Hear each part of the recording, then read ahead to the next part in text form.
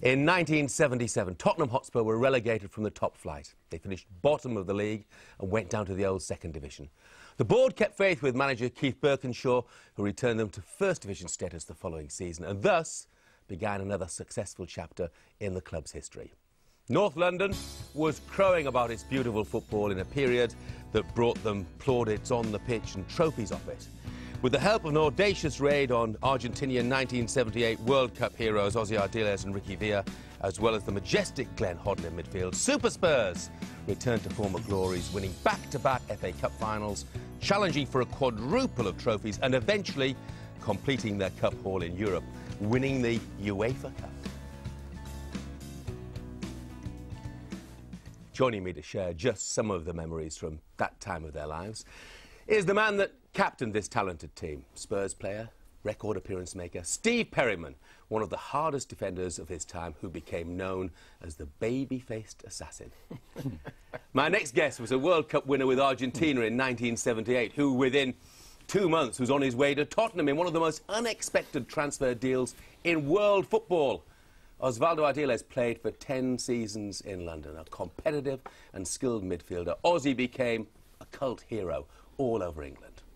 And a man that was arguably the jewel in Keith Birkinshaw's crown, his balance and control, unrivalled passing, vision, extraordinary shooting ability, both from open play and in set pieces, made Glenn Hoddle the most gifted English player of his generation.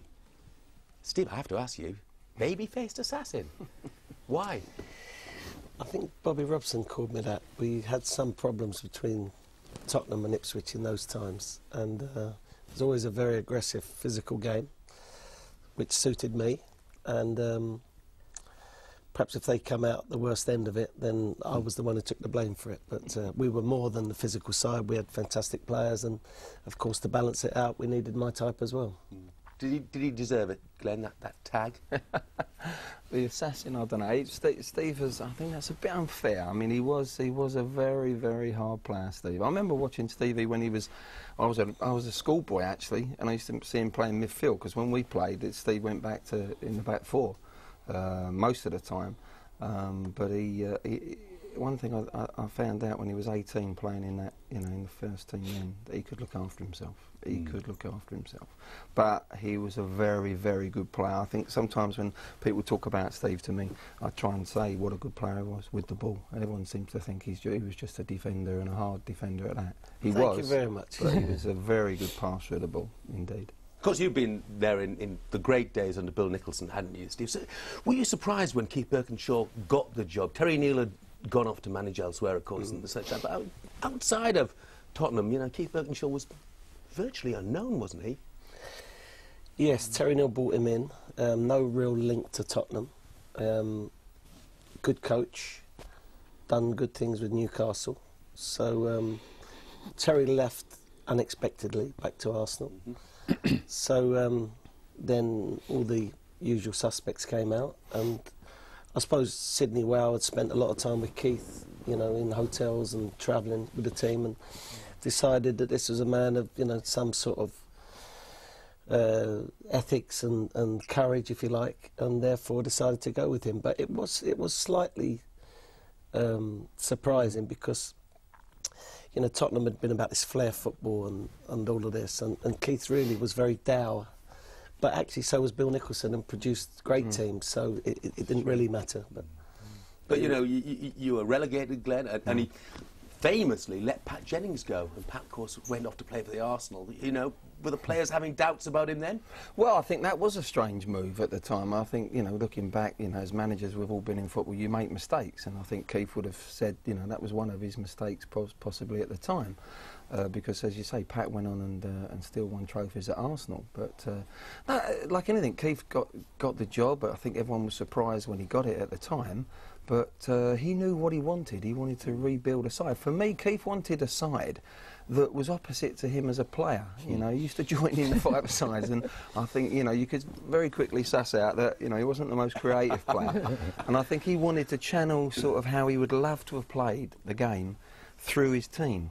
And slowly but surely he built this side up. But it was a very nerve-wracking season before Ossie arrived, we did all the hard work, didn't we? He comes when, you know, when we got back into the big time. But it was a very nervous season, Steve, wasn't it? Trying to get back up. I remember going to Southampton. You went to the last game, didn't you? That last game, I've never been so nervous in a football match in all my life. And I think it's the only time in my life I never went in front of the ball.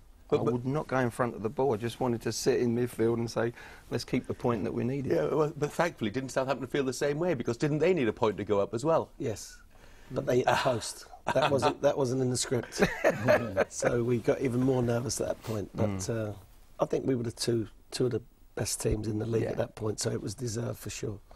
Well, everybody knew about Keith Birkinshaw, didn't they, when he took the plunge and you know, was responsible for one of the most sensational coups in English football history when he brought you, Ossie and Ricky Villa, over to this country at a time when it was unheard of, wasn't it? You know, what was the first thing that you knew about the possibility of coming to Spurs? Well, I was in Argentina, and after the World Cup, I wanted to play in Europe. Everybody knew that I wanted to play in Europe, but it never crossed my mind it was going to be England. I was thinking more in Spain, France, Italy, say. But suddenly it was this doorman, as it was, I think Steve said that, not me, Keith, just in case.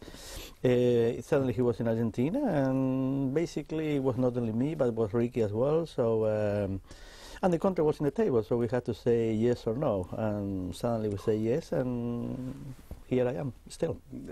It didn't take you too long to make your mind up then? No. I wanted to play in Europe, and suddenly it was Tottenham, and suddenly it was London. So it was literally like that. So the contract was put in front of you, and you had to make that decision there and then. Yeah.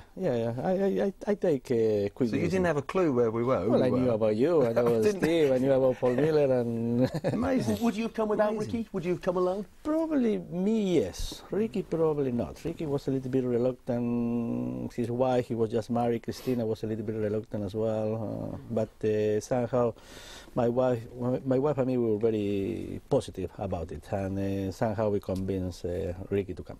What did the players think about it, Steve, when you heard that these two Argentinian World Cup winners were coming? You must have thought it was April Fool's Day, didn't you? I picked the paper up one morning on the mat, and as normal, walking back upstairs, and so I didn't know anything about this. I was spending 2 hours a day on the phone to Keith about our team and the way we were playing, and in the second division we were playing from the back and playing out and passing and all this stuff. So despite all this conversation, he just didn't mention it.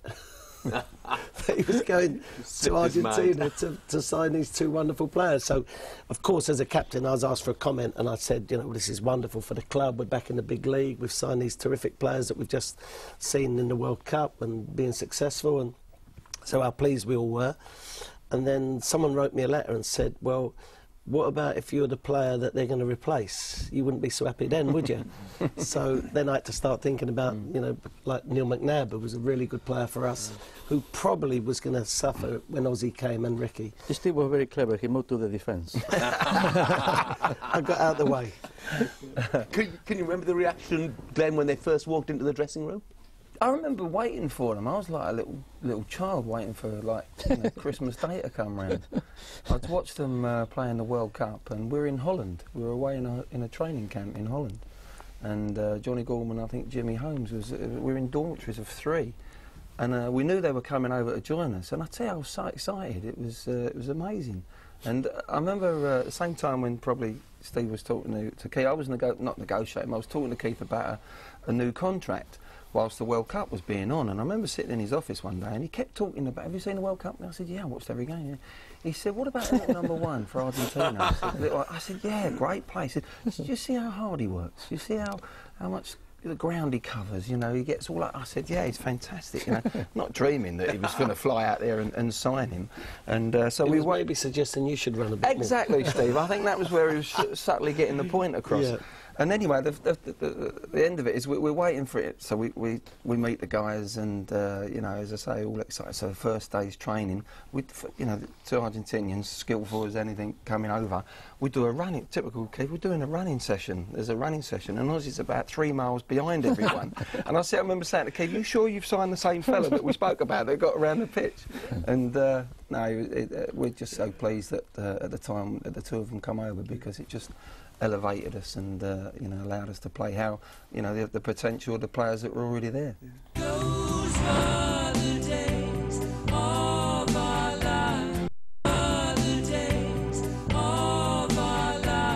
Do you remember the first time they played with you, Glenn? Yeah.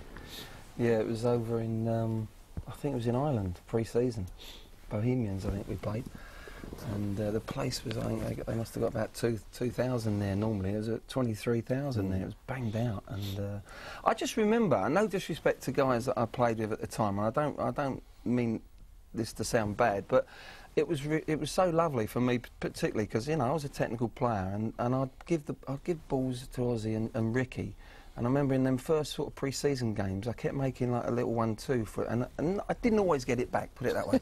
And this ball kept coming back to me in the perfect, and I kept saying, "Hallelujah, hallelujah." you know, we can play, and I could tell instantly that we were going to gel as a midfield, because not, you know, Ossie, Ricky, and myself, and in the end Tony Galvin sort of came into the left-hand side. Tony, you know, none of us were really defenders. We'd all put our foot in, we'd all do our bit for the team. But in the end, I think that took a little bit of time for that to work, Steve. I think Steve had a big influence with Keith on that, how that was going to work, because there wasn't really a defensive-minded player. We all wanted the ball. We all knew we could handle the ball. And I think that's why it took a couple of seasons for it to settle in, and obviously the strike force that we brought in with Steve Archibald and Garth Crooks sort of was the icing on the cake. But it was a refreshing feeling to have, you know. So I remember phoning my dad and saying, "Dad, you know, there's two guys here that, you know, can play on the same wavelength," which was fantastic. Well, what were they like, the captain then, Steve? You know, because it must have been difficult to get the message across sometimes. It probably was with Graham Roberts as well, in fairness. But Nightmare, absolute nightmare. For the great players that they were, for instance, they couldn't take a throw-in. They just threw the ball in, meaning this is a restart. And you had to cope with it around your neck. So Keith, after about 3 months, banned them from taking the throw-ins. But of course, Ossie just wanted to play and pick it up and throw it in, whether he was told to do that or not. So, but yeah, I suppose Keith and myself. I was a talented midfield player. I was not. It was not my job to do the throw-in. But you did. You took them and threw them in our neck. So, but I think I used to just deal with Keith on that, as per, tell that little shit to start giving the ball simple or whatever, you know, because I assumed that he would take the command more off the manager than he would maybe the captain. But, you know, all the time along we were rooming together, you know, between us all, and a lot of travelling, a lot of hotels. And, of course, you know, football's a common language in lots of ways. So, you know, we'd watch games, you know, a league game would be on television or a cup game, and we'd discuss it and know that we're coming from the same direction as per the tactics or the mistake and all of that. So although they come from the far side of the world, we were actually talking the same language. I remember you used to say you used to have a slight problem with Ossie at the beginning, when you'd be closing the guy, you're playing right back, he'd be closing his winger and he'd be pinning him down, showing him into an area, and suddenly Ossie would come from nowhere. Yeah. And whip the ball off the fella's foot and go, and you know, totally out of position, put Steve out of position. And in the end, you know, there was a little bit of this, well, don't do that, I'm trying to do this, pinning him down. And he kept saying, he just turned around and said, well, I keep getting the ball, don't I? But that was adapting to each other's style, wasn't it? Because that's obviously what he did a lot. Yeah, he did. That was his he wasn't a natural typical way. midfield player of being in the right position and all that, but No. he just used to sense where he could go and win the ball. And it was normally against my winger. Yeah. Which was great for me, actually, in the end. Well, you needed help. Of course, of course. how long was it when, you know, respect became a sort of secondary factor, if you like, Glenn, and the boys began to take the mickey out of them in the dressing room? I think that, I mean, as you say, football language, you know, when the ball comes out, there's a language of its own. But I think football all around the world is, you know, the sense of humour that you had, I think that was something that instantly happened. I remember when we first met the guys in the dressing room, I think Peter Taylor at the time, who was a great prankster, really funny guy, Spuddy, and he had this great big plastic thumb on when he went, and he got shot straight up in front of everyone. You know, all the lads are in the dressing room. He's gone over to Ossie to shake hands with him, and Ossie's pulled this thumb off in his hand and sort of shit himself, sort of pulled his hand off, and it just sort of broke the ice. And I remember, you know, it was pretty quick. And the good thing about it is that Ossie and Ricky, not only were they fantastic footballers, but they were really, really special guys. They were so sort of down to earth, no big superstars. We've won the World Cup, look at us. And that made it so much easier for us just to gel in and become eventually a very good team.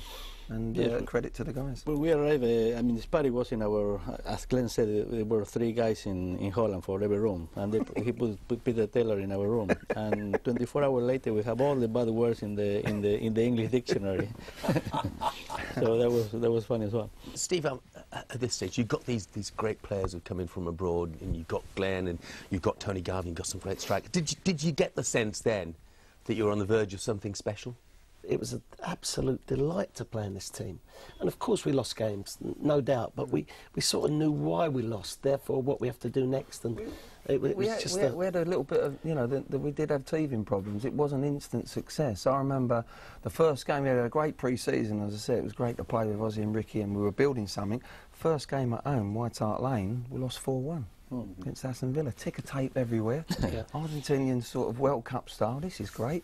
We got hammered 4-1 at home, and you're thinking, hello, there's a bit of work to be done. And the next one, we lost 7-0 against Liverpool. I think it wasn't too far after that, we got 7-0 as well, yeah. I think it was the next game. Yeah, so it wasn't, you know, it didn't all fall into place early doors. We really did have to work hard to actually get the blend right, you know.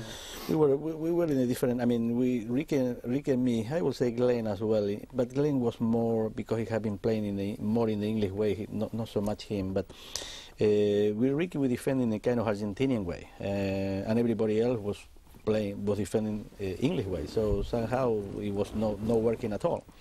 Even when we had the balls, half of the team we were tried to play much more, I would say, South American football, but the rest of the team have not. So it took quite a while to put everything together. When we started to do that, I would say it was in the 3rd year, in 80-81.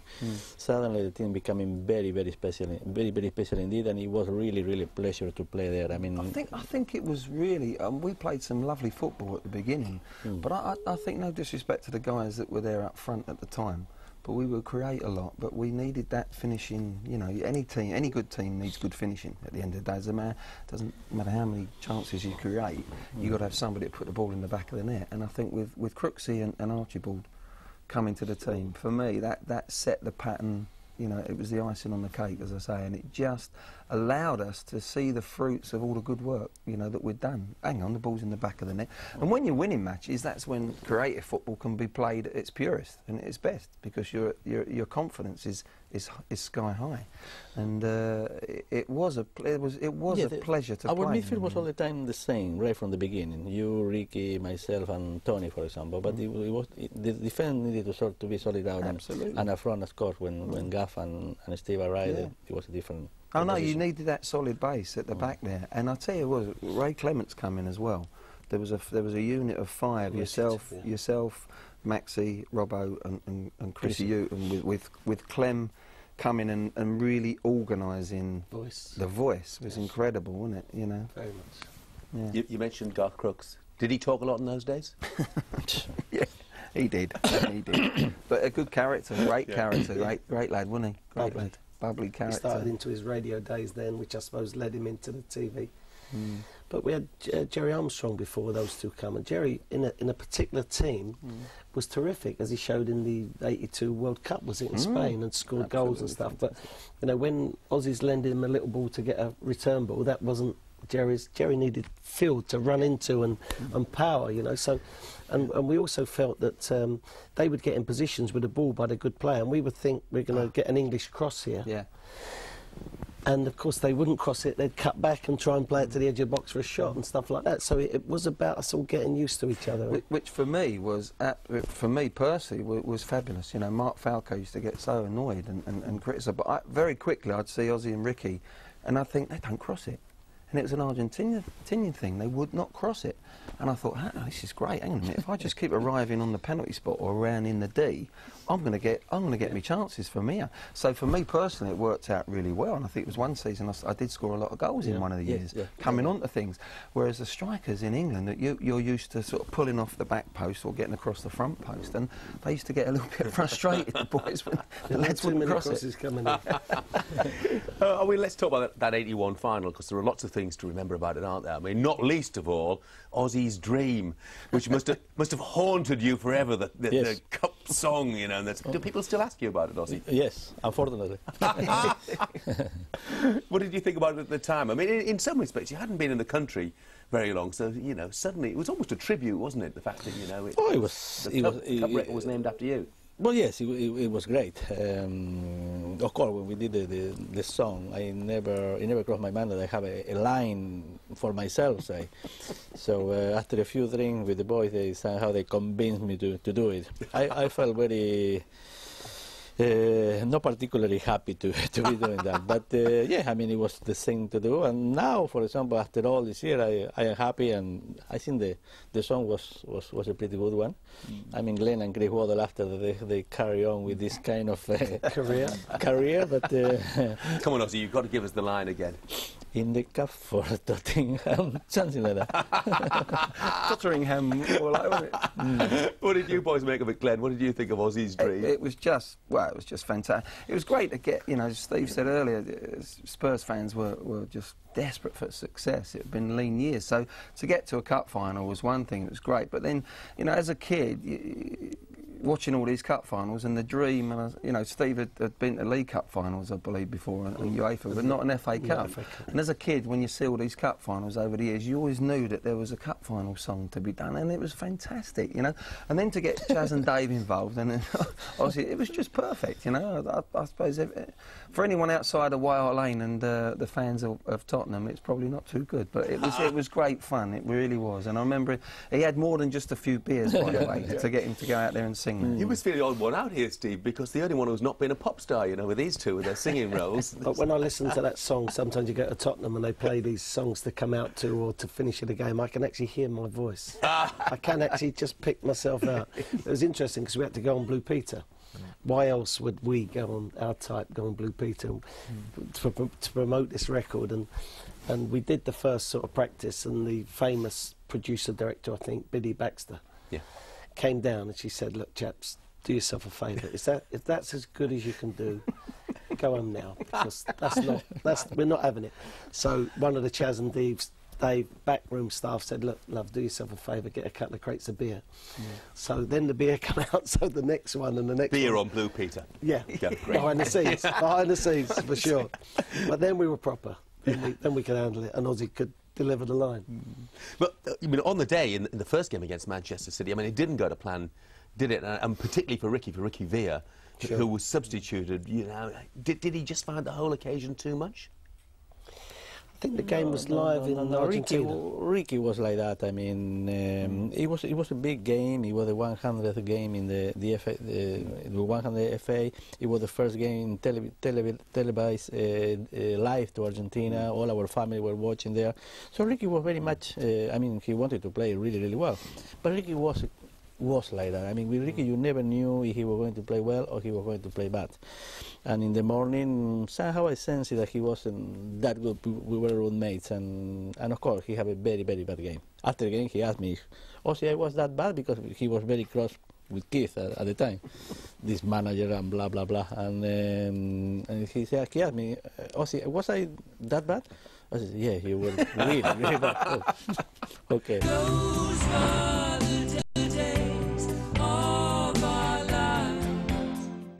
But he made up for it. Oh, no. very much. Well, yeah, the thing about from the Saturday to the, I think we played on a Thursday, didn't we? Yeah. Was he going to play or wasn't he going to play? Right. That was the big question, because Gary Brooks had come on. You know, Brooksy was a good player, and it was a tough.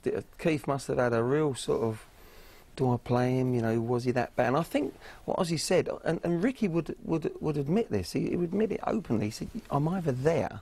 Or I'm there. That's right, yeah. So, and I think Keith must have thought to himself, well, I've seen that. I think he's going to go straight back to his top form, which Ricky could do that. I think he talked a lot with you, Steve, probably, Keith, before the next few days. And just after the end of the game, he said, "Would you play Ricky second game?" Did you say no? I showed my managerial potential with that. No. He said, "Why not?" I said, "Because he got taken off, he left the team, he walked head down round the track, he didn't watch the rest of the game. This is not team. I'm all about team." And he said, "Well, I'm telling you now, he's playing." Well done, you're the man. So he didn't have all them sleepless nights No, in between. he knew, I thought he had. He knew at the end of the game he was going to play. He already made the decision then. And of course Fair dues to him. And I think he told Ricky that he was going to play. Maybe Ricky didn't tell other players. He didn't tell Brooks. Well, Ricky was. No. Well, no, Ricky was not talking to him at the time. They were not. Keith was definitely in his mind he was going to play. Well, immediately in the next training, or two, 3 days later, we started to do a little bit of football, and he played the team that was going to play, obviously.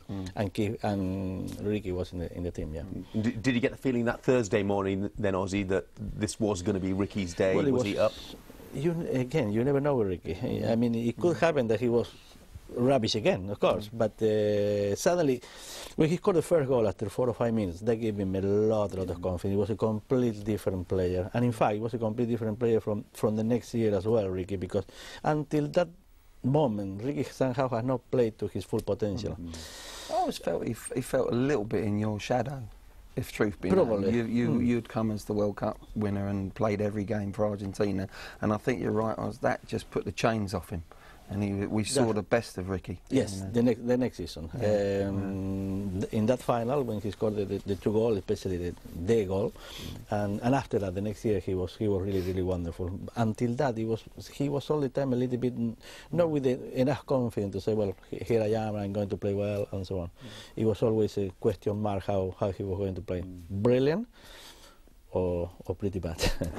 I mean, we've seen that wonder goal replayed so many times. Do you remember it unfolding on the day? Can you sort of still see it in your mind's eye, Glenn? I can, and I tell you, if you watch it closely, when we watched it back, you see Garth Crooks' yes. right foot sort of go 3 times as if to hit it, Ricky, and his leg actually moves. And I tell you, I remember saying the same thing to myself. I didn't actually move my legs, but I was saying, hit it, Rick. Hit it, Rick. For crying out loud, hit bloody thing. Anything, yeah. And what a wonder goal. It was just fantastic, like a little slalom, wasn't it, the way he went through. And it was strange, but I don't know about the guys, but I felt from the Saturday to the Thursday, after the first game, I knew that the vibe that we had, we knew we hadn't played that, I knew we were going to win, even at 2-1 down. There was just such a strong feeling in that place, in the way we trained, the way we knew we'd... It was interesting, like you said about Ricky, with all the game going back to Argentina. I felt that's how we were as a team. We were pretty naive. There was a lot of homegrown lads, and we played very individual. Before the game, I remember the one thing we said for the second game: no looking up, waving to your missus or to your parents. You're focused on it. But the first game, I think it was the cup final. You know, I've been waiting years for this, and everyone was the same. We were very lucky. We were all a little bit, you know. It was a bit too big. We wanted to all do well, but we went individual rather than as a team. And I just felt that week, the preparation for that week, we were going to win that game. I think we were very lucky in the first game, very, very lucky. But once we survived the first game, I mean, we were odds on to win the second game. We were very, very confident. In saying that, though, Joe Corrigan got man of the match in the first game. Which we couldn't have been that bad, could we? Oh, you went a while for it, Steve, so what was the feeling like lifting that FA Cup? Well, again, lean spell, as Glenn mentioned. This great club had sort of hit rock bottom by getting relegated. It took some years for us to gather again, reform. Then eventually you're at Wembley and you can put yourself back on a sort of success stage. And we obviously got a good team, and we didn't do well in the first game. We did much better in the second one, and we were winning it and losing it and eventually won it with such a great goal. And then, so you're having the best day of your life. You know, the second game on the Thursday, the more tickets available, all your people could be there that you needed there, which couldn't get there the first game because of the lack of tickets or whatever. And this is officially the best day of your life. We're happy and we're joyful, and we've gained our credibility back after some lean years. And especially me as captain, who led us down and, yes, led us back, but hadn't matched up to these great teams of the past. And then this is a perfect day, and then someone taps you on the shoulder, turn around, says, "Go pick the cup up." Now this is officially, because as Glenn says, you know, growing up in England as a kid, the only game you ever really saw live on telly was the FA Cup. The odd international or two, but really FA Cup day was the day where you sat in and watched football, and then before it and after it you went out the road and kicked the ball around and you tried to copy what you'd just seen on television. And now you were doing this thing, walking up those steps that you'd seen captains do for 25 years before. This is it. And it underlined our great performance, what a good team we were, how we were sort of back on a success sort of platform, if you like, and it led to further success after that, of course. Am I wrong in... Did some bright spark jump in front of you and give you a hug, didn't he? He jumped about 6 rows down and landed on me and cuddled me and said, "Sorry, Steve." As if he'd sort of messed up my day. You couldn't. You absolutely couldn't mess it up. I vaguely remembered that. The fella jumped out and yeah. So I was standing right behind you. I made sure I was second in. Yeah. You got a marvellous, beautiful, historic trophy in your hands. And, you know, the last thing you want is for anybody then to go and damage it. Wouldn't you, Ossie? No, well, you paid for the damage, yes? No, I didn't. No. What was the story? I think I dropped it in the bath. Yes. No, I'll tell you exactly what. You tell me. He's dropped it in the bath. Yeah. When you've played, and it's such a big occasion, obviously you haven't had much in your stomach, so I remember he couldn't hold his drink at the best of times. He's come straight back in and he's chucking this down out the cup. We're all drinking out the cup, aren't we? Champagne, as you do. Fantastic. So he's half cut by the time. And you remember the notorious big bath at Wembley? Mm. It was a real deep, you know, it'd be up to here on me, so he had no chance. So all of a sudden he's coming half cut with a cup. He's jumped in the bath. As he's jumped in, he's thrown the cup up in the air. It's hit the roof. Well, no one's thought of anything. We've all sort of gone in it, and now he's drowning, isn't he? He can't stand up. So I remember, I think it was Robbo and Max here holding him up underneath, and we're all singing and that. And then one of us just took a look at this cup, and we've picked the cup up, and there's a 2-inch dent in the rim of the bloody cup.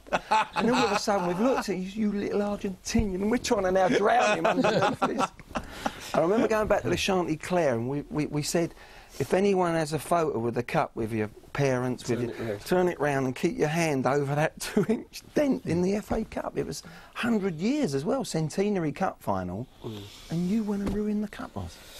I don't remember very much, to be honest. I just remember it was a great night. I mean, the second night, the first game as well, but the second night, when we won the cup, it was something that it was incredibly nice, and we were all in the dressing room as soon as the game was over, incredibly happy. I think, did you not say that you didn't realise you'd gone through the World Cup and everything? And no, I knew. What was he saying? Oh, yes. He didn't realise how big this was. You know, making records and live TV, and then come to the hotel before the game. I remember you saying that, which was, you know, for me, it was a... Well, this is what, in a way, they did the song before the game. It was my dream, definitely. It was my dream to play in Wembley. I wanted to play in the best stadium in the world. Wembley was the cathedral, was, I mean, the stadium. Yeah. And yes, I wanted to play in Wembley badly. And to play in the occasion of the FA Cup is just great. I have to say, the FA Cup is not so much right now, but at the time it was, you ask any English player, you want to win the league or you want to win the FA Cup, the majority will say at the time, we want to win the FA Cup. Yeah, this is how great it was. Those were the days, all those were the days of our lives. So, Ossie, less than a year after that FA Cup triumph, you played in the semi-final against Leicester. Right. And the following day, I think it was, the Falklands, the Malvinas are invaded. Did you realise immediately, you know, what a crisis is going to be for you personally? Yes, I had a feeling that it was going to be bad. The invasion was before the semi-final, in fact. So, in the morning of the game, it was a lot of reporters. Obviously, it was a semi-final. It was very important. It was very important in his own. But I mean, there were a lot of reporters. But there were a lot more reporters. Not sport, not football reporters, but normal reporters. So it was. I had a feeling at the time that it was going to be escalating into something really bad, and it did. What was the immediate public reaction towards you? Was there any animosity? No. The immediate public reaction was great. I mean, we played the semi-final. We won the semi-final. But that was just starting. I mean, Argentina just invaded. It was not. We were not at war, for example. The war was about 1 month away. But I remember going to Argentina. I said to Steve, they're going to be probably a lot of things that they're going to appear in the paper, me saying things and so on. I assure you right now that they're going to be completely and utterly untrue, because I'm not going to say anything about anything. So it was a very, very difficult period in my life. It probably was very difficult for the boys as well. Because I would imagine that you've got the English press on one hand and the Argentinian press on the other hand, and both want you to say completely opposite things. That's right. The English press wanted to say England is great, the Argentina press wanted to say Argentina is great, and so on. And it was terrible for Ricky and for me. The two countries, from my point of view, the country that I was born, I was fighting with the country that where I was working, the country that was my adopted me, say. So it was awful. After, and the worst was coming after, say, when it was actually war, when the people from England, people from Argentina were starting to die, and it was very difficult. Did you feel, Steve, as captain, you know, that you'd seen the last of Ossie and Ricky then? Ricky stayed, didn't he, in England? So, but whether he was going to keep playing, if the particularly the opponent crowd were going to focus on him and give him some stick, then maybe with Ricky's sort of mentality, maybe that was going to affect him, maybe more than you in a way. I think that we, of course, respected Ossie, and you know, it's not just Ossie; it's the family and everything surrounding it. So these are really decent people. So we don't want to think bad of them at all, even if something else is going on, you know, thousands of miles away. So we really just wanted him to come back because we knew what he meant to our team, and you know, it might be a little bit sort of insular thinking about your own situation, your team, but this was a bigger problem. But we just wanted him back. And you've gone on, you've won a second consecutive FA Cup against Queen's Park Rangers. I think you scored the winning goal, didn't you, Glenn, that day? But was the gloss taken off it by the events, you know, surrounding Ossie and Ricky? I think the gloss was taken off in between the semi-final and the final. Yeah, there was. We felt for the guys without any shadow of a doubt. We wanted, you know, the war wasn't going to last forever. So I personally felt the boys, you know, the guys at Ossie would be coming back. I didn't see that as a major long-term in football terms. But to be honest, you know, when you get to the final again on that day, as you say, all that goes out the window, and Ossie would be the same if he was playing and it was somebody else. When you're professionals, you know, to win it again, and particularly that season, we had a fantastic season. We were 3 minutes away from winning the League Cup. That was our best season. It was. That was the best team we had in 1981-82. Yeah. And that was our best season, certainly. We went to the semi-finals of the Cup Winners' Cup. Barcelona knocked us out. They kicked the lumps out of us in the home leg, do you remember? And then they got a 1-0 victory in the Nou Camp. And we really, that year, we had a great chance to win the league. I think we ended up third, but we had... yeah, we have a lot of games. We had 8 games in 16, 17 days, I think, Steve, you said, didn't you? 10 in 23. Yeah. So because of the winter, I think play, there was... rest, play, rest, with an extra rest. That was amazing with the small squad that we had. Because we had the semi-final of the League Cup was 2 games, wasn't it? There was 2-legged games at the beginning of the League Cup, if I remember. It was a bad winter as well, so that took about 6 weeks out of the league programme. So with all this happening, we just... So getting back to the point of what you said, the question was, you know, that all went on with us, but at the end of the day, the team and the club felt we'd played so well. To come out of that season with nothing would have been an absolute travesty, and I think the fact that we held on in there and we won a replay again was justification. What was a fabulous team, as Ossie says. I think that was probably our best season, the football we played. It was still a couple of years before Keith Birkinshaw would finally leave the club, Steve, but did you get any impression at that stage of any disillusionment that Keith had? I mean, we hear stories about, you know, dressing room conflicts, and they didn't get on with Steve Archibald and so on and so forth. Was there any feeling that maybe Keith's time was running out? No, not really. They were normal things that happen in any dressing room. So, you know, you're all different characters. You come together as a team, but when you leave that training field or go home or, you know, away from the games, you are your own individual people, and of course Steve was a particular character. He saw things in a sort of a striking way, a more sort of selfish way, I suppose. And some of us were more team players, and we had flair and all these things that made us a great team.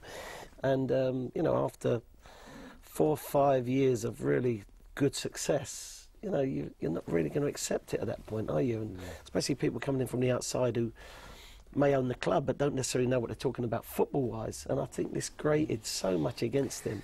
He just couldn't really take that part of it. But from a football perspective, he was fine. Very principled man, wasn't he, Keith? And I think that was, when you think back to those days, he's just won the UEFA Cup. How can you sack a guy or give him the opportunity to go and leave a club when the success... He'd already decided, hadn't he, before the UEFA Cup final that he was going, But it was obviously the first sort of phase or the first example of the modern-day football club coming out. And it's now gone, you know, right down that line, isn't it? The Continentals, the European way was that way at the time, and I think Irving Scholar felt that that's how he wanted to run the club. And I don't think that there was any, you know, behind-the-scenes reason that he felt Keith was the wrong man. Obviously not. Keith was in the middle of success. We had a good side, come through a lot together, and there was no reason why success couldn't be, you know, continued, I'm sure. Keith actually told me that he took a log in the end. He received 36 calls in one day from Irving Scholar about all sorts of... Have you thought about going so-and-so for pre-season? Yes, we've arranged it.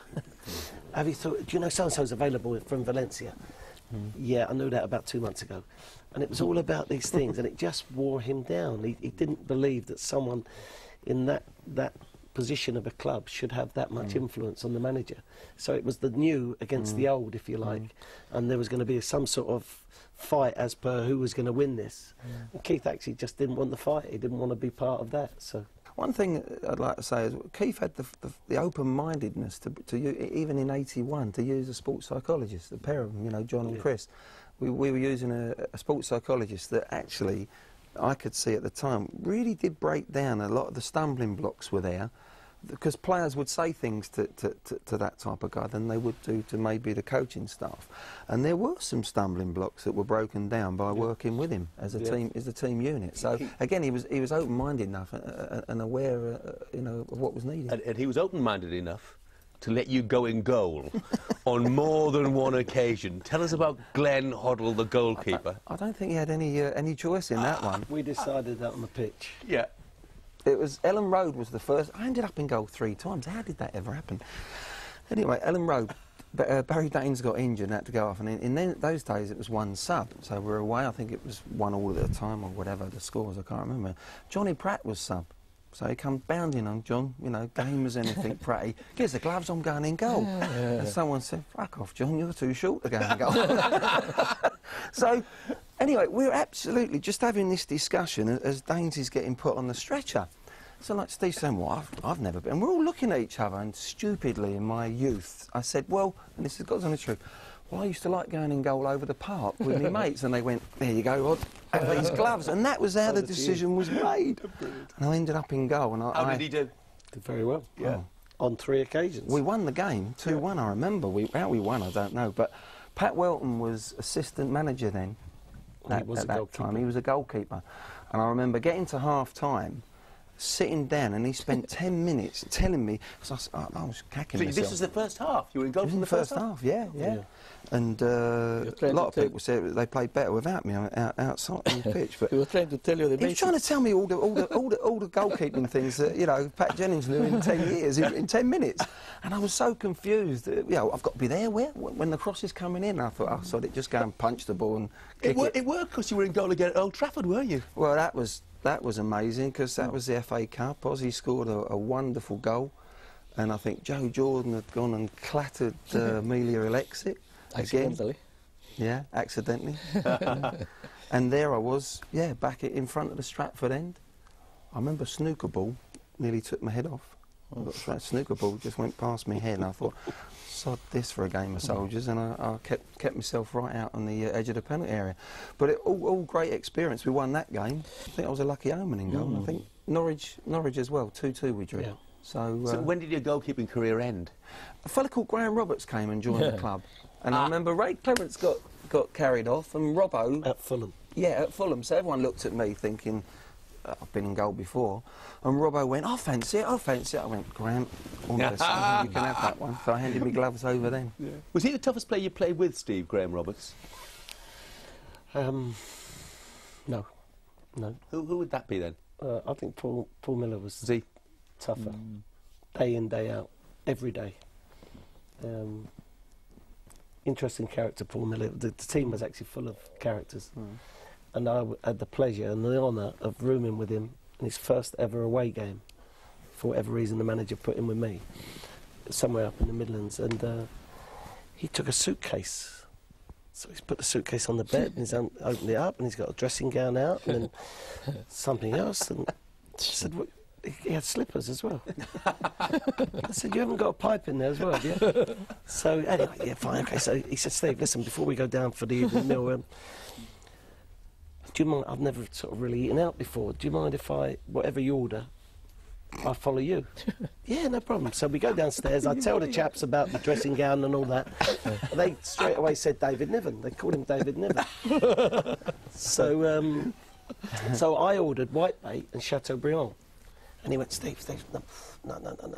Leave me out the wine. I don't want any wine. And I'd really like a bit of steak. So, Wonderful story. You must have had a word with Keith then, because I had him for the next 9 years. I got rid of him. But the team was full of those characters. Tony Galvin was a great player, wasn't he, for us? What a foil, what a balance out there on that left-hand side.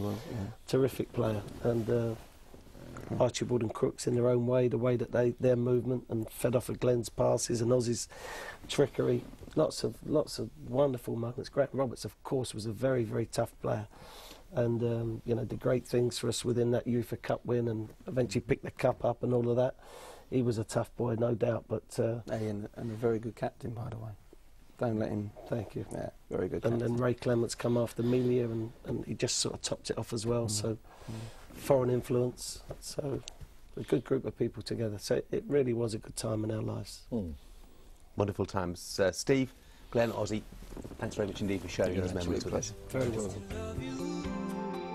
Those